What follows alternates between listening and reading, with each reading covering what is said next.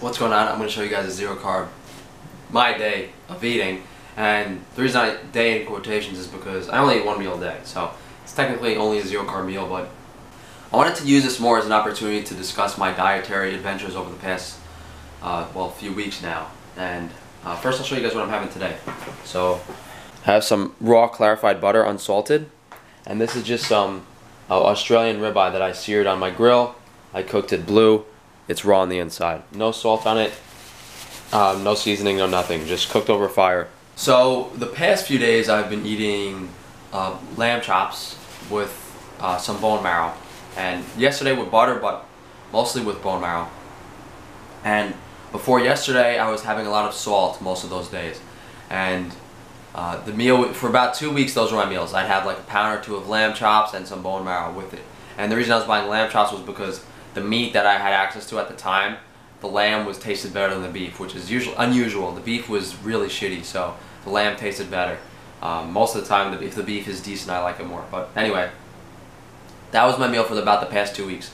A lot of salt, lamb, like loins with bone marrow, and then I was taking potassium, magnesium supplements. And guys, I had the worst insomnia of my life over the past few weeks.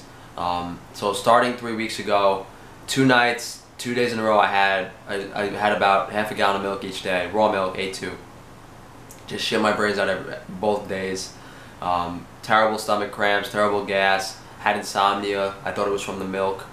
I also thought it could have been from eating. So the only possible things I thought I could have, the causes of the insomnia were dairy allergy from the milk, eating too much liver, and which would be a copper or a vitamin A overdose, and eating too much salt, which I didn't think was a factor because it never bothered me in the past.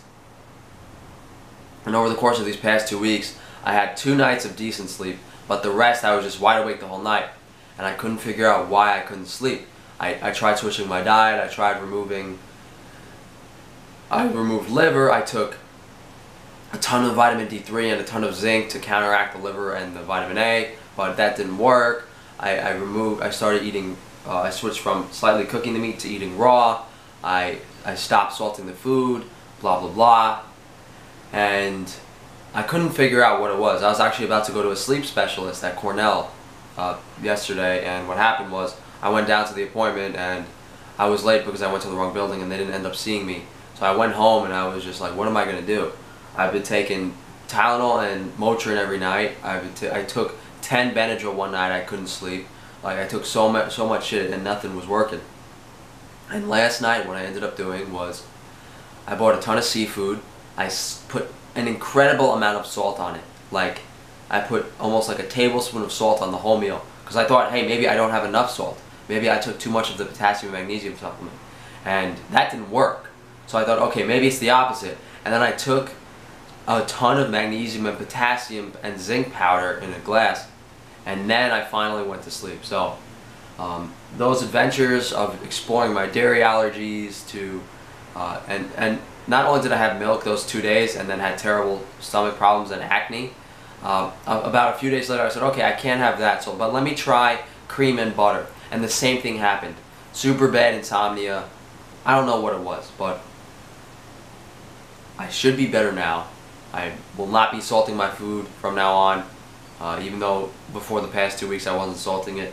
And I will be staying far away from dairy and far away from any mineral supplements, at least if I can help it. So anyway, back to my meal. This is all I have. I'm probably going to eat about 1.5 pounds of ribeye and just maybe dip it in some clarified butter.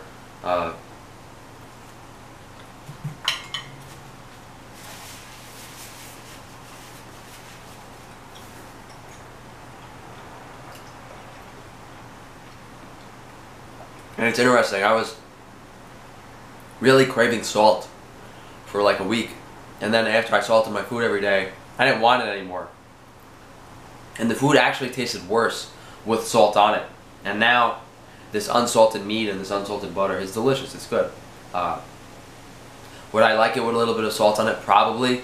But I know my body definitely doesn't need salt, and that it's gonna is likely the cause of my insomnia. So the focus of this meal is in the clarified butter. I'm getting vitamin A, vitamin K2, most importantly vitamin K2 and omega-3s in this. So the whole goal of this meal and the next few meals I'm going to have is to really just get my minerals back in balance, get my vitamins back in balance, and eat as naturally as possible. Regardless of whether the food is raw or cooked, what matters most importantly is the initial quality of it and whatever seasonings I'm adding, and just not altering it in too many unnatural ways. But I guess that's it, guys. I'm going to do the next few videos I plan on doing are I'm going to show you some 5 of what I consider the healthiest foods, or maybe like 3 or 4, depending on what I can get. And